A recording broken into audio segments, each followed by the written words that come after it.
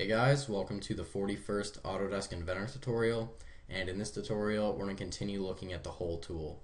So once you have something to drill into, just go ahead and open up the hole tool and then go ahead and place your hole. I'm going to be using linear placement, so you just need to select a face and then two reference lines.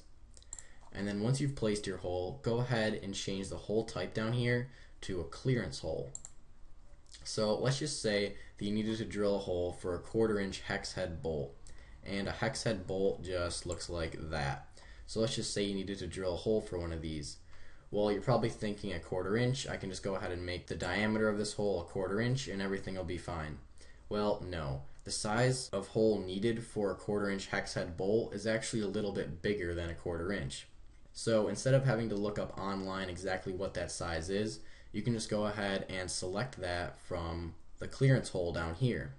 But before we can actually do that, let's first look at this standard. And the standard is basically just your region. So ANSI stands for American National Standard Institute, and they just ensure that every 1/4 inch hex head bolt or 1/2 inch hex head bolt or 1/4 inch screw is all the same size in America. But if you're in a different country, you're going to have to look up what standard that you use and then just go ahead and change it to that.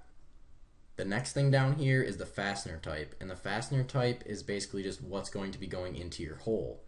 So if you're putting a screw in there, then select a screw, but we're going to be putting a hex head bolt into our hole, so just go ahead and change it to that. And then just go ahead and change the size to whatever size that you want to put in there. So we're actually going to be using a 1/4 inch, but let's just go ahead and look at the other sizes we got right here. So you can make it any one of these sizes. And as you can see, if I select 7/16, it's a little bit bigger than 7/16, or something a little bit more obvious like 3/4. As you can see, it's a little bit bigger than 3/4 right there. But again, we're just going to be using a 1/4 inch. Alright, and the last thing we have to look at is the fit. And the fit will basically just determine how snugly your fastener fits in the hole. So if you want it to fit in there very snugly, you change it to close, so that there will be just enough room for your fastener. If you want it to be a looser hole, then just go ahead and change it to loose, but I'm just going to go ahead and keep it at normal. Alright, so once you've set all of this, you can just go ahead and click OK. Alright, and as you can see right there, now we've got a hole that would be perfect for a 1/4 inch hex head bolt.